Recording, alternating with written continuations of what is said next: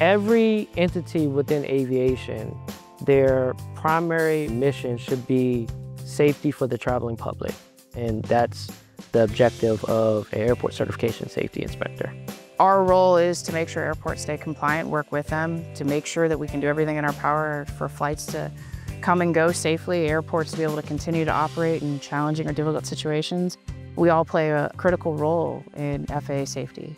We inspect pavement, lighting, markings, signs, fueling, records, ARF, nighttime inspections for the lighting and the markings for reflectivity and see how the lights look. Anything an aircraft touches, we're responsible for making sure it stays compliant. We're kind of that safety barrier to make sure that they get to and from their destination safely. And there is a certain satisfaction that you receive knowing you provided some support to an airport that needed some support, that needed another set of eyes, that needed another opinion on something. I am basically an aviation teacher to airports. And so that's what makes this job amazing. For an inspector, I think it's the greatest job. I love the travel. I love working with the different folks that work at the airports. And being able to be out on an airfield like this, it's better than an office any day of the week.